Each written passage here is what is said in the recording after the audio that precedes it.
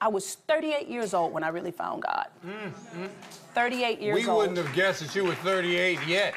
Listen. I mean, because, you know, you can know church, you know, you can know religion, you can be familiar with God, but if you don't know God like you know your mama, you don't know God like you know your husband, you ain't personal enough. You better say it. And I had to be in that pit to get personal. So thank God for the pit, because now it's personal.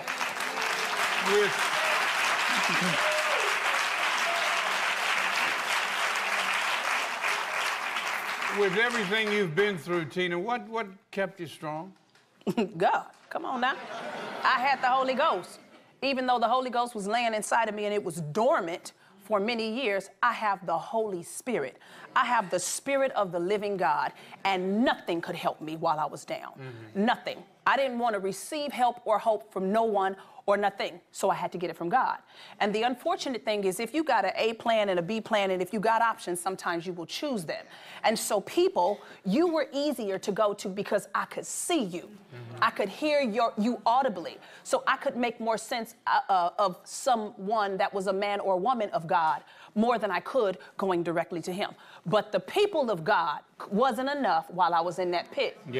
So I had to get acquainted with the God of all creation. And I found out that the Holy Spirit that I had that was laying dormant because I wasn't utilizing it was enough to strengthen and empower me and give me the wisdom and the knowledge that I need to navigate any situation in life. And so the Holy Spirit did it, and I'm grateful for all of the praying. Now, Mama, I got a praying mama, so I had little Jesus sitting up at the house with me. Yes, of course. I was like, even when listen, the evil that I wanted to do, I couldn't do it because Jesus was at the house. So she frustrated me in the process because I was like, this is my house, Mama. Like, I paid for this house, and you in here running the house because the God in you is got these devils in me on lock, and I actually want to be free to act a fool. And I wasn't, because my mother was there. So thank God for a praying mother. Thank God for a praying family.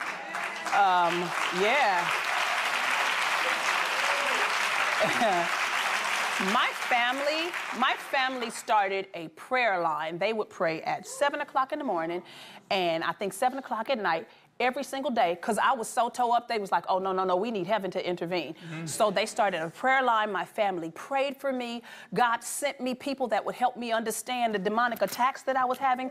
God sent me people to pray me through and pray with me and teach me how to prophesy over myself and pray with my husband and prophesy over him. God sent, listen, God don't need no matches. He fire all by himself.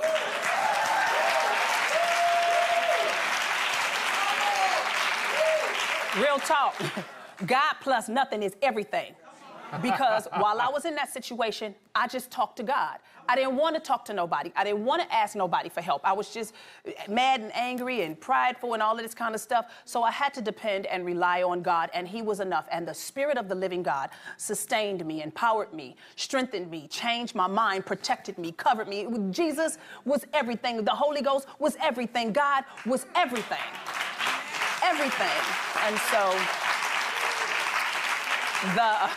this is the thing that's so mind-boggling. The worst year of my life was also the best year of my life. Wow. How you work that out, God? But the worst year of my life was horrible because I was devastated with the infidelity. My father died that year unexpectedly. I was being sued publicly for something that was just illegitimate. It was just a really rough year. I had a young son. My baby was 6 months old, you know, and so it was just a rough year. But I found the peace of God, and I learned how to walk above my natural situation, and I learned how to see with my eyes closed. I learned how to walk by faith because everything that I saw was just horrible. So I learned to see with my mind's eye, and I saw what the Word said. So the experience that I had with God was one that I had never had in life. So the worst year of my life was also the best year of my life because the Spirit of the living God carried me through what I thought I couldn't get through. So to God be the glory. To God be the glory.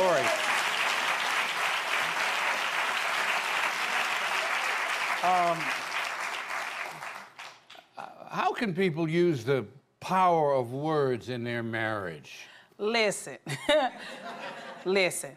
The power of life and death is in your tongue. You will eat the fruit of what you say. I spoke death over my situation, so I had what I prophesied. I spoke that I was always frustrated. I spoke that I was always overwhelmed.